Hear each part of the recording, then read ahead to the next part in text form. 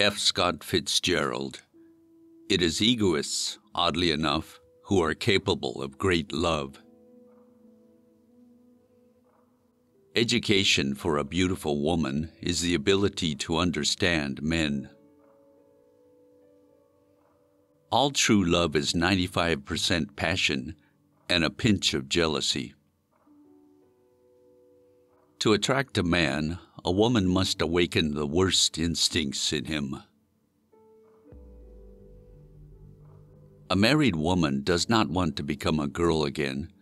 She wants to experience a honeymoon again. If a girl is pretty, she can chat about anything.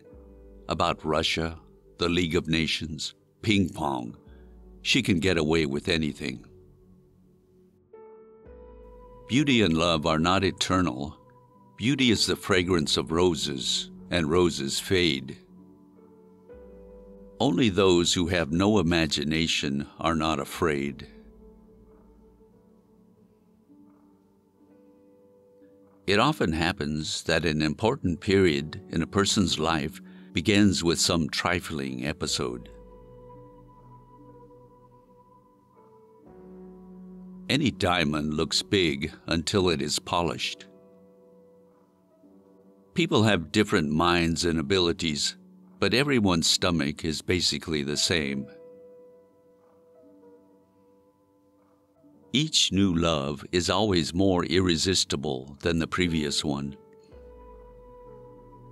It occurred to me that there was no difference between men in intelligence or race so profound as the difference between the sick and the well.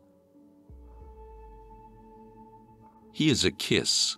He exists in order to get maximum pleasure in the shortest possible time. The more you learn, the more you become aware of what you don't know. Intimate confessions of young people are, as a rule, plagiarism, and also suffer from obvious omissions. Many people tend to exaggerate the attitude of others toward them. It seems to them that they cause a complex range of likes and dislikes in everyone. Whenever you feel like criticizing anyone, just remember that all the people in this world haven't had the advantages that you've had. You can never say with certainty what place you occupy in someone else's life. Let us learn to show our friendship for a person when he is alive, not after he has passed away. The dead don't need friends. An inept driver is safe until he encounters another inept driver.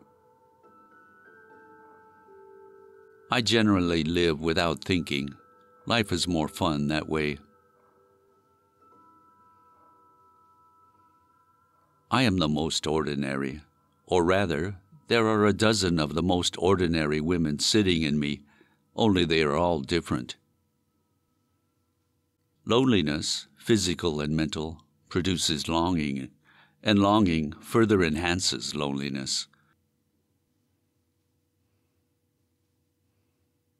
Funny thing is, whatever you complain about, a man will advise you to go to the dentist, and a woman will advise you to get married.